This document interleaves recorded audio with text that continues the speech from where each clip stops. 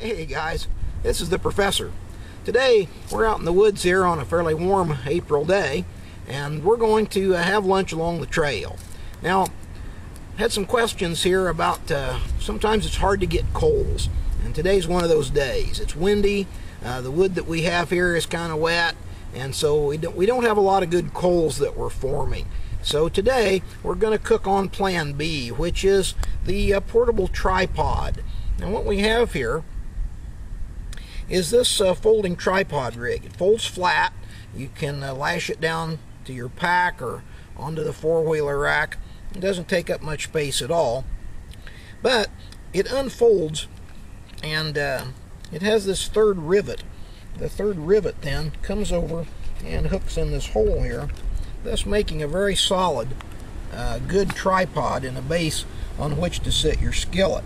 Now, it's about 6 or 7 inches tall, so what we'll do is we'll locate that in the fire, kind of at the edge, where there's some coals, but also some flames, kind of low flames in here. And if you don't have enough coals to really fry on the low trivet like we do in the fireplace, this will give us a lot of the same effect here, and we'll get things going for you in just a second. I'm going to be using the GI mess kit today, and of course you can see this one's been in the fire a few times, kind of getting smoked up, but that just gives it character. First thing we want to do here is get on some water, and what we'll do is boil that up a little bit. And once again here, if the fire doesn't cooperate, what we'll do is just rake some coals over underneath there, get some kindling wood on there, and that'll heat up pretty fast.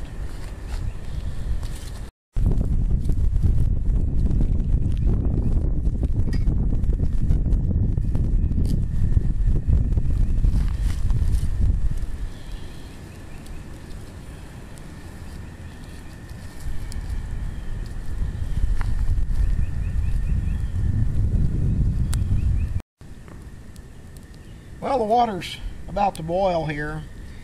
Kind of a windy day, the wood's a little wet. Seems like everything's taking about twice as long as what it should. But nevertheless, we're going to have something to eat here anyway. Now today, what I've got is some real small little pasta shells. We're going to get those in there and get those boiling up. This holds about a pint, so I'm going to put in about half of that. And let that heat up a little bit. Another thing I've got today is a half cup of freeze-dried hamburger gravel. So we're going to put that in there and kind of have a spaghetti and meat sauce meal today. No vegetable, so it's one of the 10,000 with no vegetable content, unless of course we want to count the tomato sauce.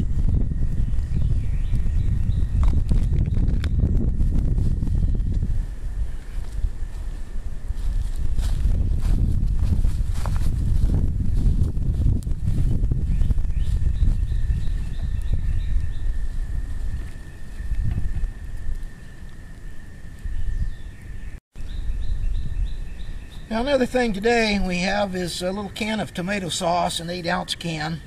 Doesn't have a pop top, so we're going to be using our little P38 military style can opener, and we'll get that opened up. Another thing we're going to use here today is a little bit of a spaghetti sauce mix.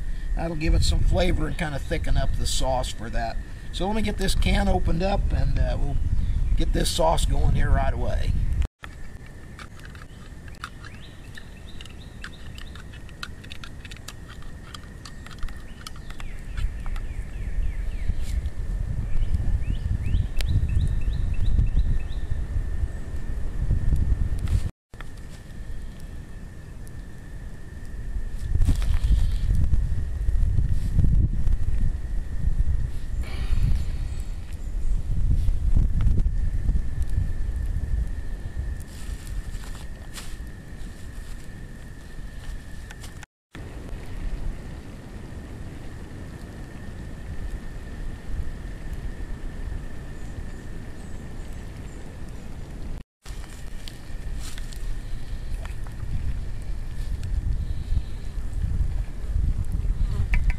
Okay, we noticed that the water's taken up pretty much now by the pasta, and some of it, of course, is evaporated.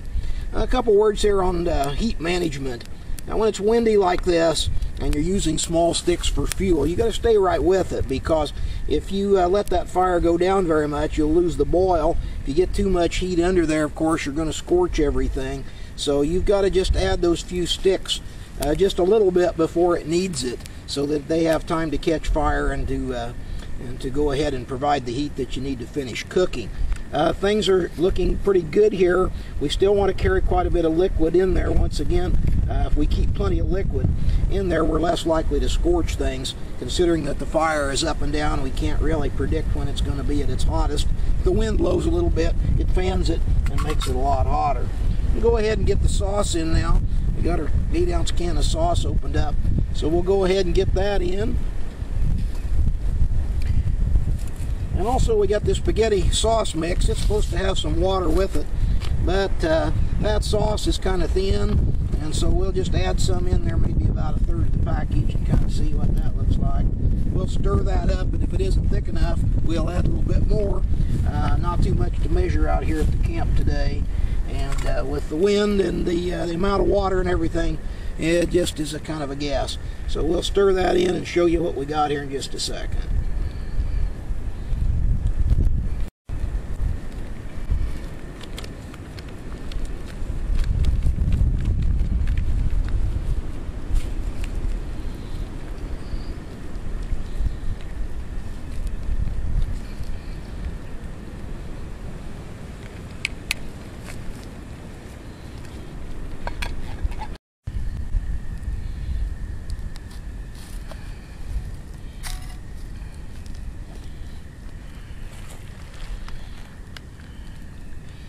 Well guys, the sauce is thickened up real well here. All the macaroni has reconstituted. Well, it's had time to cook a little bit and get all the flavors to blend. So we're going to go ahead and plate some of this up for you now and have lunch out here along the trail today. So you can see here that the sauce thickens up.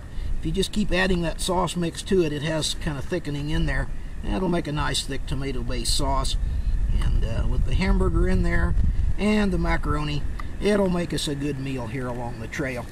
So, as we eat lunch here, we'd just like to say thanks for joining us today. Be sure to keep your comments coming, and we'll look forward to seeing some of your recipes as we make more and more of the 10,000 one-pot meals. This is the Professor, and I'll see you soon.